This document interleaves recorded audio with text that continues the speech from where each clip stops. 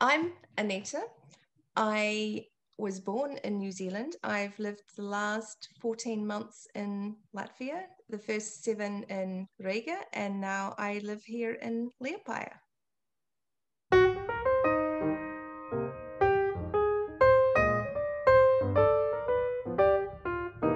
Hi, Hello, Mara. how Hello. are you? Good. How are you? I'm doing all right. Beaming in from Riga to Liepāja today. And you were telling me that you have blue skies and I have snow, which is pretty Mm, amazing we for such a we small country. do. It snowed last night. Yeah, we thought that spring was on the way, but no, winter came back. Yeah.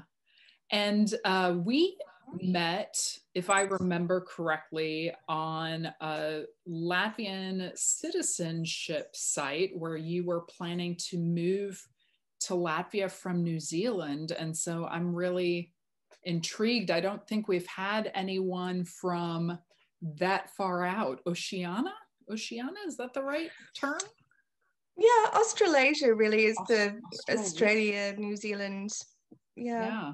Well, growing up in the States, they don't really teach us what to call that area other than the specific countries. But I don't think we've had anyone join us yet from Australasia. So it will be It's quite interesting. a long way away. New Zealand is about 17,000 kilometers from Latvia. So, yeah, Oh, fair seven. distance. Wow. Wow. That is really, really far. Wonderful. Well, I am going to jump right in and ask you a little bit about where you grew up and what it was like there.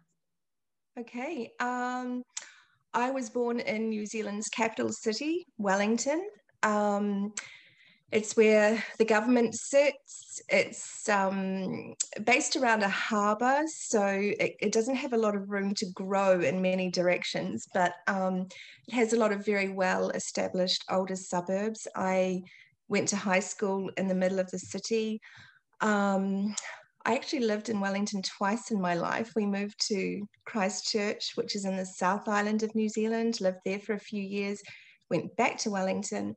Then in 1984, we returned to Christchurch, South Island again, and I lived there until I made the decision to move to Latvia. Wow. And briefly, for people who haven't been to New Zealand, myself included, what are the differences between the North and South Island and differences between those cities, if any? Okay, the North Island has two main cities, Auckland and Wellington. Wellington is where Parliament sits, but Auckland is bigger. Auckland is like, I suppose the city it's most like that I've been to would be Sydney. It is a harbour city with lots of big buildings. It's very multicultural. There's a lot of nightlife. It's an amazing place, but also a very expensive place to live. Mm. Um, Wellington is, I think it has a calmer pace than Auckland, but it's still a really vibrant city to be in. The South Island is quieter. It has a much smaller population than the North Island. There are two main cities there, Christchurch and Dunedin. A lot of farms, mountains, beaches, forests. New Zealand is really a beautiful, beautiful place. Great. And for you, tell us a little bit about growing up there, what that was like, and specifically about your growing up there, because I know we'll in a moment we'll talk a little bit more about your Latvian roots. But tell us about your growing up in New Zealand. I was lucky. I was quite privileged. Our parents made sure that we had a pretty nice lifestyle. Um, I grew up with my sister, who's 2 years younger than me. There was some sibling rivalry throughout. There possibly still is, but she's my sister. Um, when I was maybe 10, I rode ponies a lot. I was really into that. I had pets. I had rabbits, guinea pigs. budgies.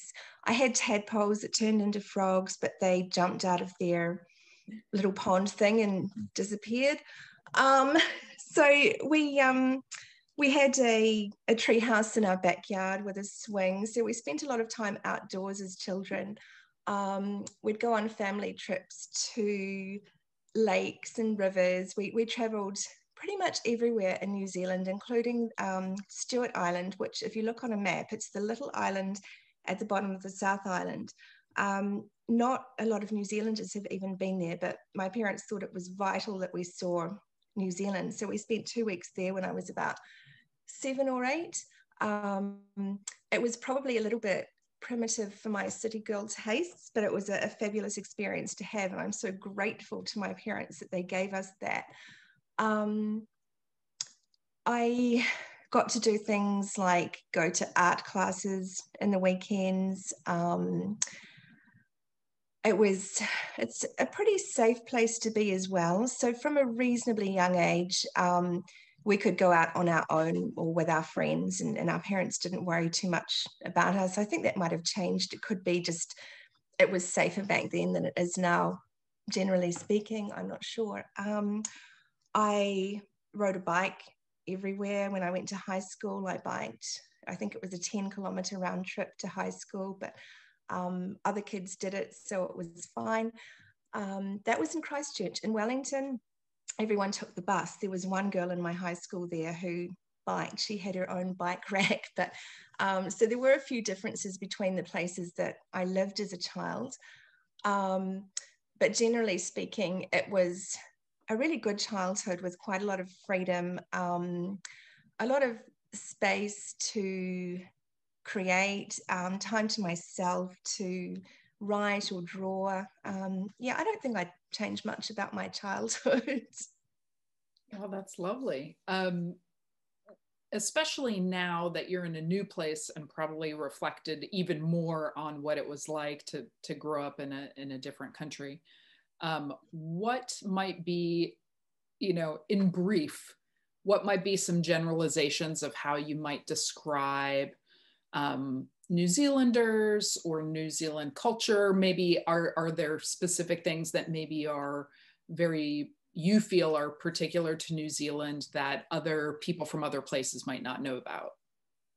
Yes, definitely.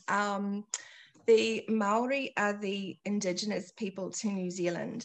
So other cultures arrived over the last couple of 100 years, so they're relatively new. There is no New Zealand culture as such. Like, immigrants brought their own cultures. We celebrated our own traditions and had our own ceremonies and customs and so on. But the Maori culture, I think everyone has been exposed to that to some degree, and it's really, really fascinating. The food, the dress, the songs, it's totally unique. So I was really lucky to have been exposed to that.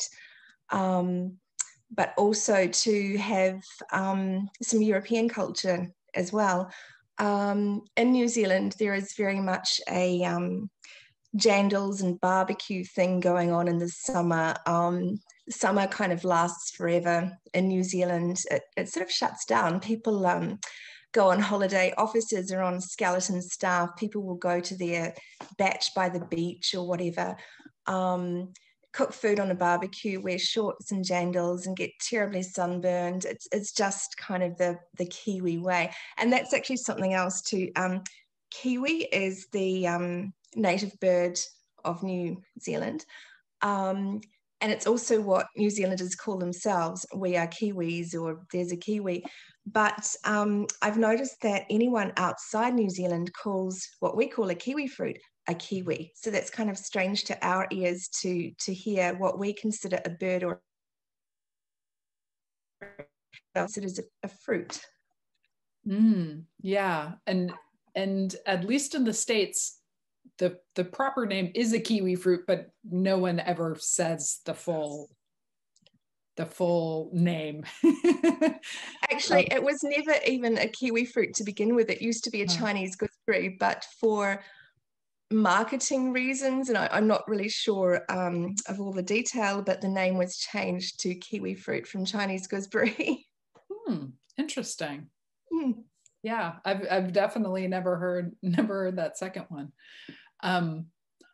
That is a great segue in some ways. You talked about many of the people of New Zealand coming to New Zealand and not necessarily being native to the island. Can you share a little bit about how your family ended up in New Zealand? Sure.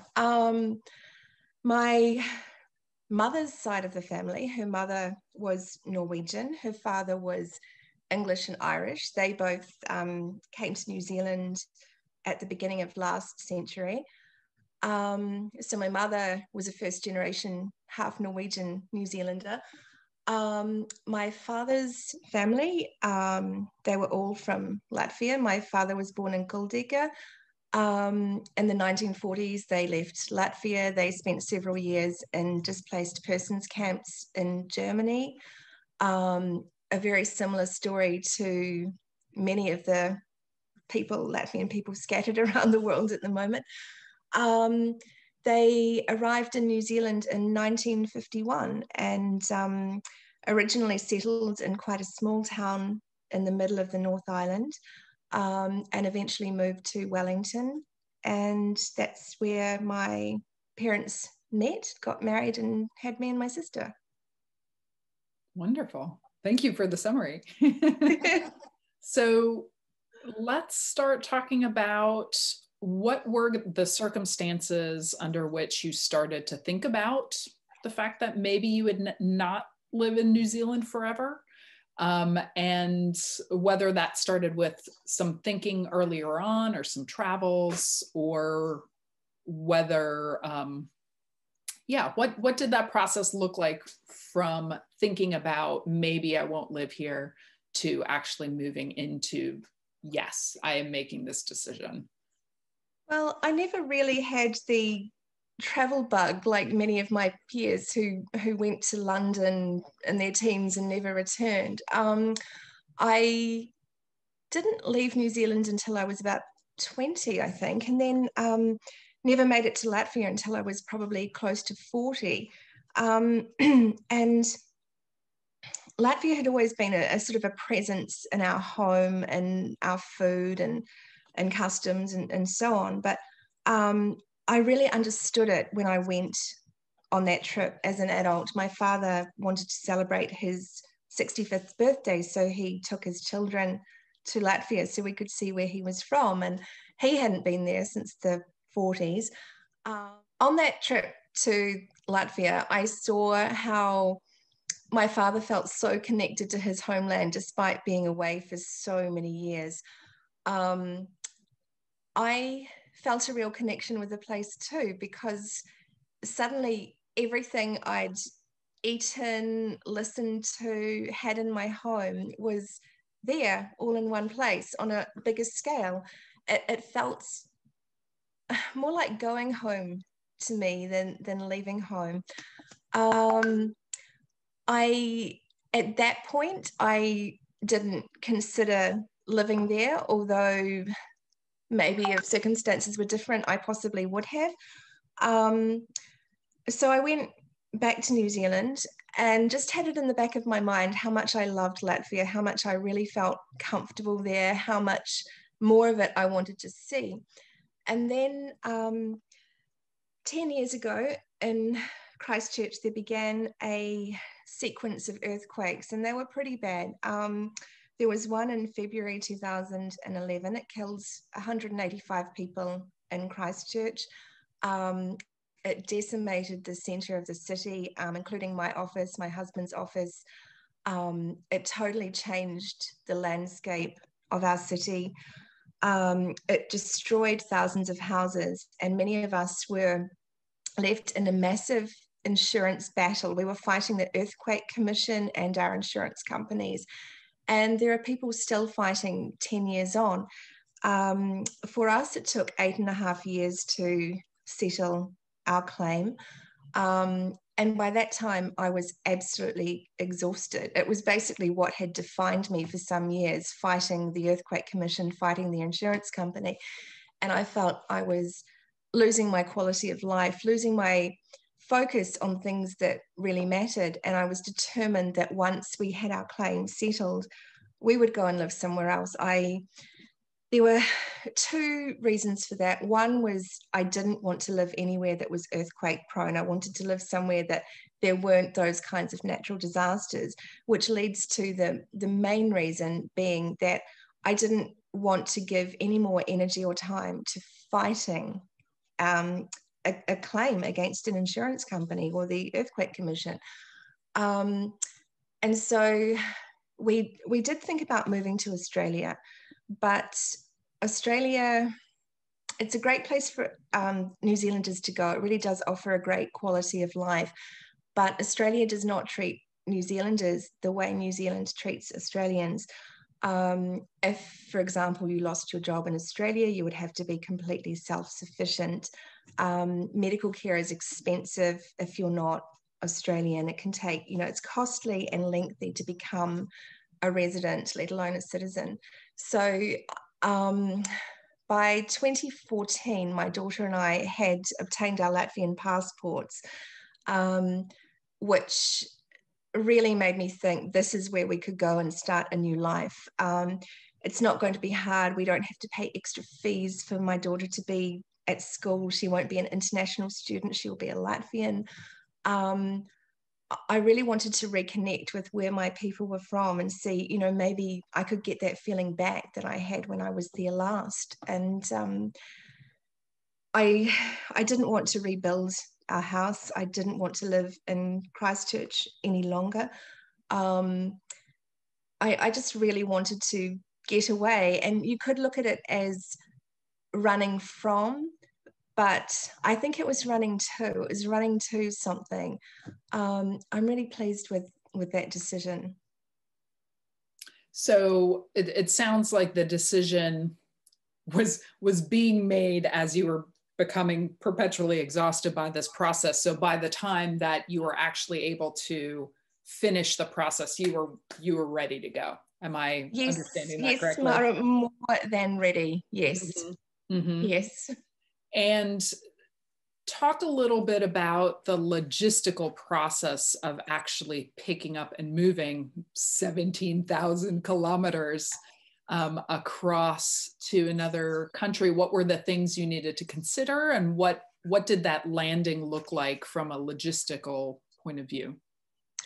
Okay, we engaged a moving company to pack things for us. We packed like really personal things, but everything else, books, records, the furniture we chose to take with us, we left it to them to pack. It's an exhausting job, and if you can get a professional to do it, why not? So we did.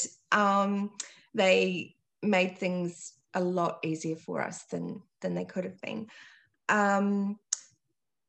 Everything we were left with, we put into a 20-foot container. It went into storage in Christchurch, and initially it was only going to be stored for a few weeks. Then it would follow us to Latvia, and hopefully the arrival would coincide with the end of our lease in Riga. But then COVID hit, and our things could not leave New Zealand. They were just stuck in place. When they finally could leave, the ship was delayed several times, but that turned out to be a good thing because from Riga, I had to decide where to live permanently, where in Latvia to put down roots. I was pretty sure it wasn't going to be Riga. I thought it would be somewhere out west, near where my people are from, but not entirely sure. And every day I was looking on ss.com thinking, where can I go, and our goods were getting closer to arriving, and it costs an awful lot to store things at customs. You're hit with great daily fines if you don't get your things out of there in a hurry. I found a property in Latvia, which was actually more of a derelict building really than anything livable. It was being converted into 4 apartments, and I walked into the space and fell in love with it. So I bought that, but it still needed to be constructed. So after 7 months in Riga, we moved into a booking.com here in Liepaja and stayed there for about 4 months until the apartment was about 90% ready. We've been living here in the apartment ever since. And again, it's just one of those things that feels completely right. I didn't look at any other properties here. It just felt like my nose was leading me here, and this is where I have to be. I'm really close to where my family was from. I'm actually having relatives popping out of the woodwork here, there, and everywhere. It's wonderful. I have so many relatives living quite nearby that I'm still yet to meet, but that's something to look forward to. And can you describe Liepaja a little bit for people who don't know that city? Yeah, it's great. It really is. It's kind of in some ways like a mini Riga in that we have everything here. I think possibly there's a perception that we're a little coastal town and we're missing out, but about the only things we don't have here are H&M, McDonald's, and IKEA. But you can order online. There's other places to buy food and things, and it doesn't detract from anything not having those places. But it's less built up than Riga. It's you're more open to the sky. The buildings aren't as tall. It's easier to get places. The beach is a 15 or 20-minute walk from my place, depending on how fast you want to walk. The lake, again, is about 15 minutes walk from here. The canal, 10 minutes. Proximity is actually really important. Like I thought buying a car would be high priority, but I really think about it because I just don't need one. Whereas in New Zealand, I drove everywhere every day. Even if it was just a 5-kilometer round trip, I would still drive. But here I walk. Liepaja, it was probably at its population peak about 30 years ago. There were 120,000 people here. But for various reasons, including Latvia's joining the EU and also the global financial crisis that happened about 2007, 2008, there was quite a population exodus, and now we're down to 70,000 people. But when I first arrived here, I could feel in the air that there was industry, there was so much going on. There was a kind of a almost imperceptible hum in the air, a buzz that things were happening, things were going on. It was being rebuilt again. And it's still like that. You can't walk for 5 minutes anywhere without seeing construction or renovation. All these old, beautiful buildings that were derelict are now being brought back to life. It's,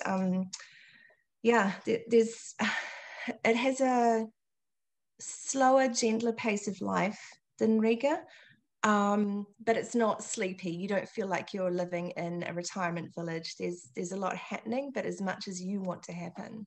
Mm-hmm. Yeah, I always, my perception of Liepaja is that it reminds me of the west coast of the US, which is kind of this not sleepy, but laid back, like a laid back kind of, we're just not in as much of a rush as a capital city, but in a nice way, not in a, Yes.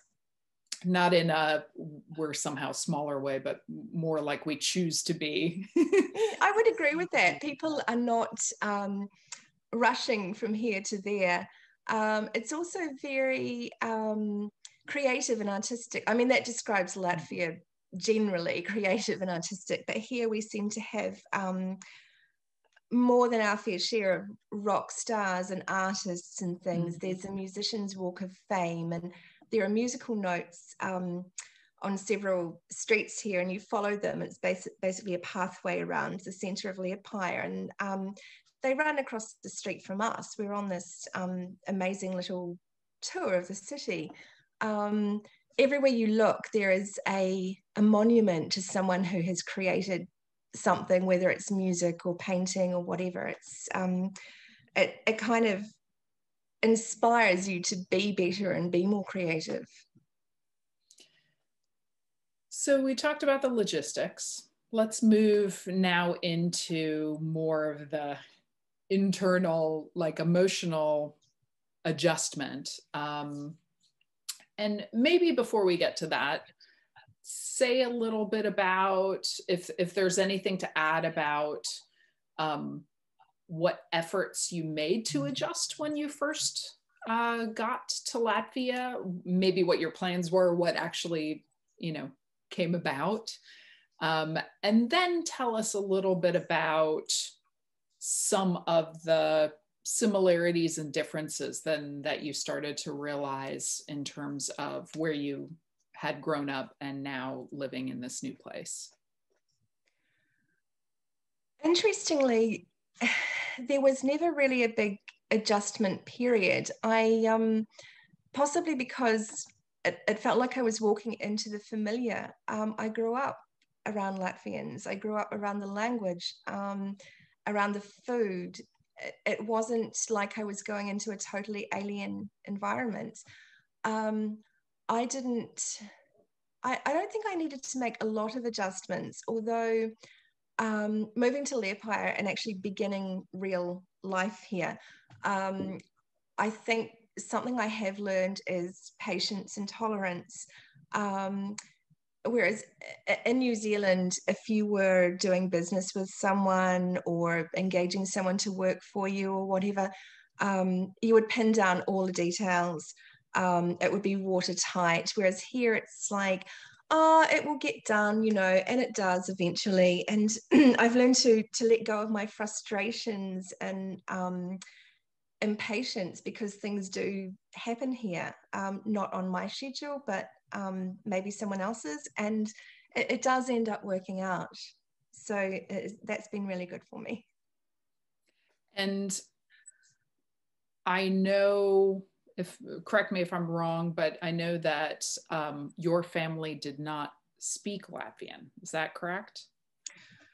Actually, my generation of my family is the only generation that didn't. My father, when he married my mother, his aunt came to live with us. And that's actually an interesting story in itself, which I'll tell you after this. But my father and his aunt spoke Latvian every day around me, around my sister.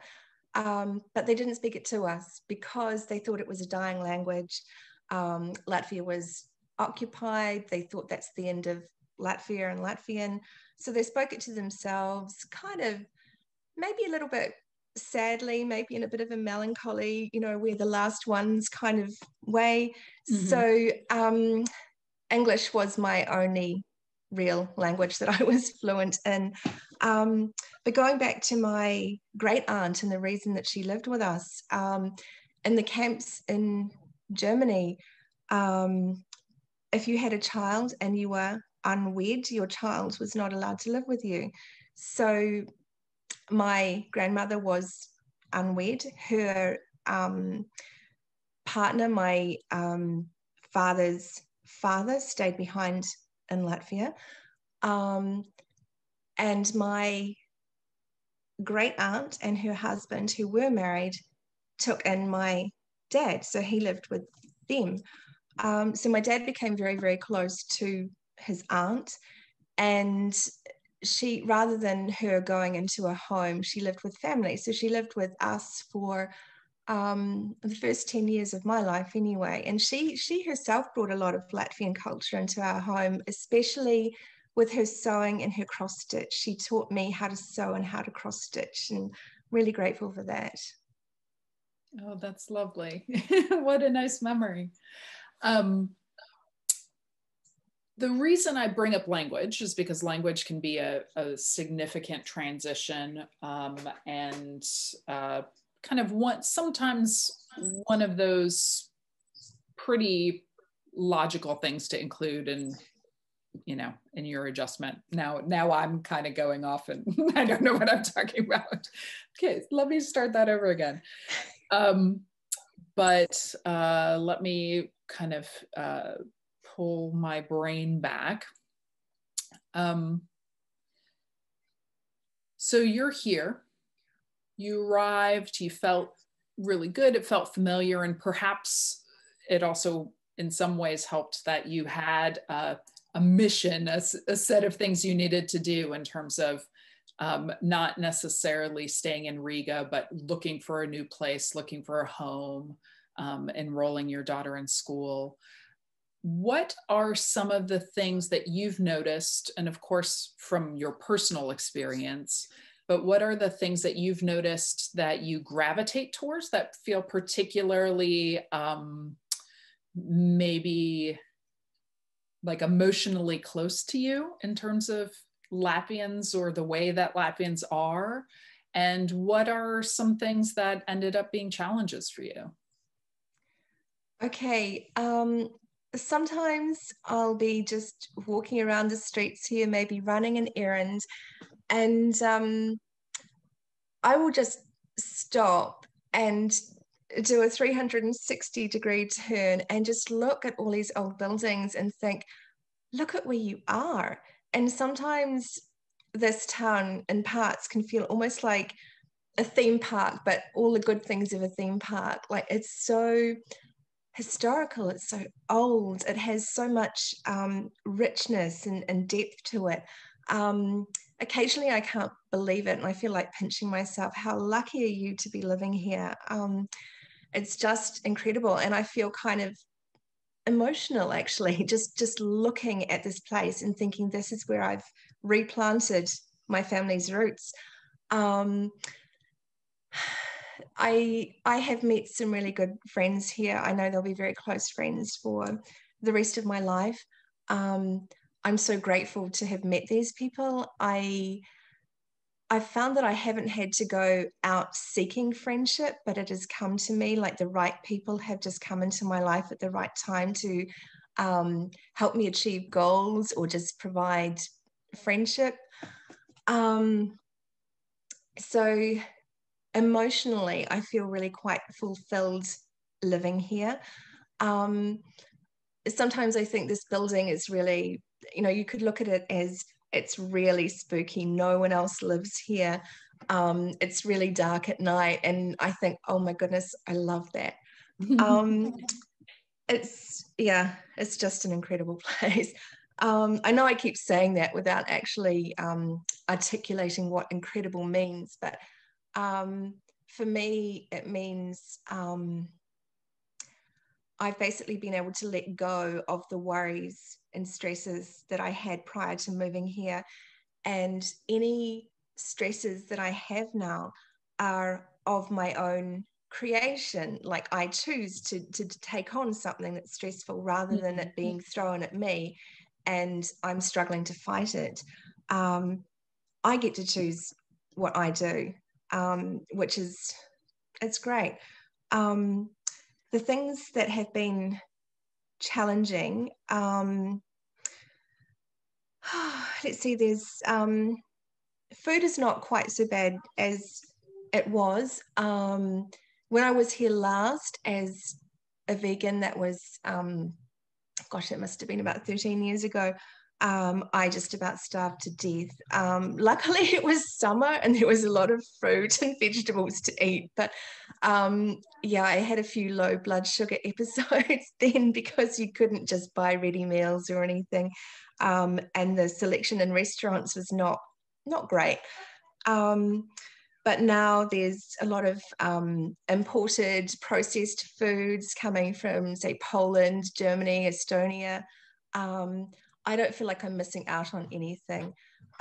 Living in temporary holiday accommodation was kind of difficult. I didn't have a full kitchen in either place, and so I couldn't gather together everything that I'd normally have in my pantry. But now I'm at the point almost where I was in New Zealand, where I've got a full kitchen with every appliance and I've got all the ingredients I need to make anything. So that's not an issue anymore.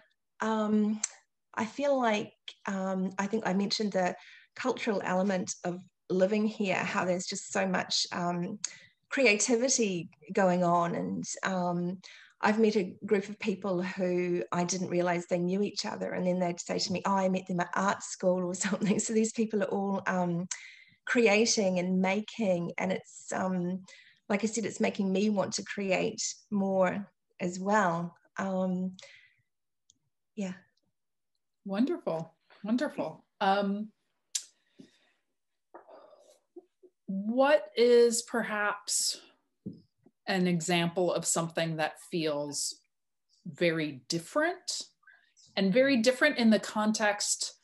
I mean, it sounds like emotionally you're very connected. You feel very good about being in this place. But I found that having grown up somewhere else, unexpectedly, not realizing that that influenced me, there are certain things here that just feel very not that way. So what are one or perhaps two things that seem very different, that things happen differently here? Interestingly here, personal space is something that comes up fairly often. There is a lot of space here in Latvia. There's forests and oceans and things, beaches, but when you're walking down the footpath, for example, in New Zealand, we drive cars on the left-hand side of the road. So you keep to the left of the footpath when you're walking. It's just like an unwritten rule, and you don't bump into anybody. So here I'm doing the same thing when I'm walking down the footpath. I'm keeping hard right, expecting everyone else oncoming to be on their hard right. But often people will walk down the middle of the footpath, and you'll need to actually swerve so they don't bang into you. Or they will walk straight towards you. One day I was carrying my daughter's sled through the centre of town, as you do in Latvia. I guess that's another difference between here and there. It's not uncommon to look out your window and see people carrying or pulling sleds because they're going sledding. So I was carrying this sled. I was keeping hard right, as hard right as I possibly could with a sled. And I saw there was a woman coming towards me, and I thought, well, she'll keep to her right. But instead, she just kept walking right into me, right into the sled. I still haven't quite figured out why she did that. And I have been elbowed on the streets before when I couldn't go any further to the right. In shops, people do queue up really closely behind you. The 2-meter rule, the marks on the floor don't really seem to mean a lot to some people. So they'll stand, right behind you. And I have wondered if that comes from a place of needing to be near the head of the queue because you need some bread or you need to feed your family. That's really different from where I come from. There was never that desperation, that poverty, that need to feed your family like there was in Latvia in several decades earlier this or last century. And I do wonder if that's why people feel they need to get to the checkout, pay for their food and get it home. In New Zealand, if you weren't in a hurry, you just say to someone else, oh, you go before me. But here they're like, I want to go first. I want to get my food. That has been kind of a strange thing. It's a very small thing, but it is a kind of a strange thing. Something else I've noticed is when it comes to gender differences, men here can be quite chivalrous in a lot of ways. They will do things for you, but they also won't talk to you and say, what do you need? What do you want? They'll make an assumption, this is what she wants, and then they'll go and do it. In some ways it's really nice, but in other ways it can be kind of frustrating. Like you think I would have liked to have had some input, or maybe you could have asked me first. But I'm finding that I'm getting a lot of help with people carrying my groceries upstairs and my online shopping orders and things like that without even having to ask. Someone might see that I'm struggling to carry something up the stairs, and they'll just grab it off me and carry it up for me. It's really lovely. That kind of leads on to the LGBTQI plus thing as well. In New Zealand, I think if people aren't completely open-minded, at the very least, they're tolerant. Here, it's very closeted. I think people are afraid to be their true selves. Like, they could actually be in physical danger if they were their true selves. I think our lawmakers have to seriously consider the harm they're causing people by not allowing equal rights for all. That's probably one of the biggest changes I would really like to see here in Latvia. I'd like to see us move with the times and be where we should be compared with other countries in the world. That's a great transition to just it's a big question, but however you'd like to approach it is, what do you think, now you've been here for a bit over a year, what does your next year or two look like as you continue to adjust and settle in here? Okay. Life used to be fairly easy to predict pre-COVID. So all the things we thought were going to happen last year didn't happen. So it is getting harder to plan. But I've thought that, you could live your life thinking the worst is happening, the worst is going to happen, and just hide away and not do anything, not be brave. But I thought, no, I'm going to live my life as though the best is yet to come. So this building has been divided into 4 apartments, and like I said, I'm the only person living here. 2 others was sold, and I was talking to the developer who said he was going to show the apartment next door to someone else. And I thought, no, I really like it. I really like that apartment. I'd actually been hoping to buy some of the space in it to incorporate into my own apartment. But by then all the plumbing and electricity had gone in and it wasn't possible. And I thought this could be something for me to do. My family's business in New Zealand is property management. And I thought, well, they can do that there. I can probably manage to do it here. So I bought that apartment. It should be completed in a few weeks' time. And I had actually come here with the intention of just taking early retirement and not really doing a whole lot. And then I thought, there's too much going on here and I really want to be part of it. I really need to get back into, throw myself into something with a passion. And I thought, I love these old buildings. I really do. And then one day I was standing on my terrace looking into our yard, and there are a couple of old outbuildings there. They look like they might fall down in the next big gust of wind. But it suddenly came to me that I could turn these into apartments too. So I bought the outbuildings. The plans are underway with the architect at the moment, and I'm going to be turning those into, like I said, more apartments. I think probably some will be long-term rental, some will be short-term rental, but I'm feeling really enthusiastic about this. I feel like, I don't know, all my life I'd sort of gone from job to job, and I've really enjoyed some of those jobs, but never really felt them in my heart, never really felt passionate. Whereas now I'm beyond excited about what I'm doing here. And I think it also helps me feel more rooted in this place. So I'm really committed to this. I'm not just going to jump on a plane when I can and return back to New Zealand, because this is where I've made my life and my business. I feel like it's where my soul is. Wow. Yeah, that comes across.